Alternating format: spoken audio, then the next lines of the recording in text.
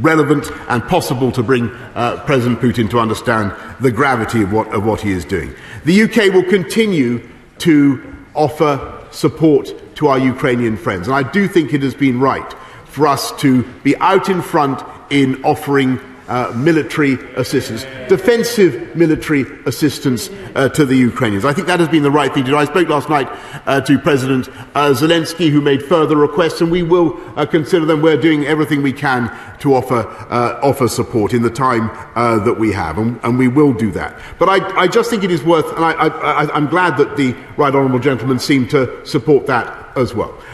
It is absolutely vital in this critical moment that President Putin understands that what he is doing is going to be a disaster for Russia.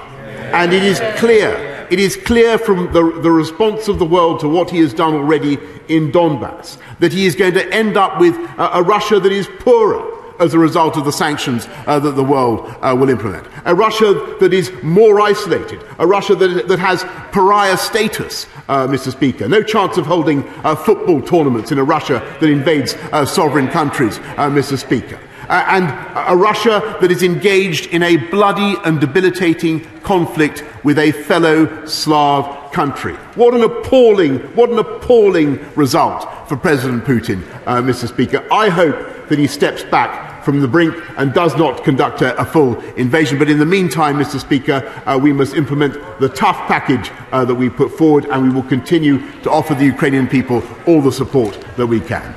Theresa May. Thank you, Mr. Speaker.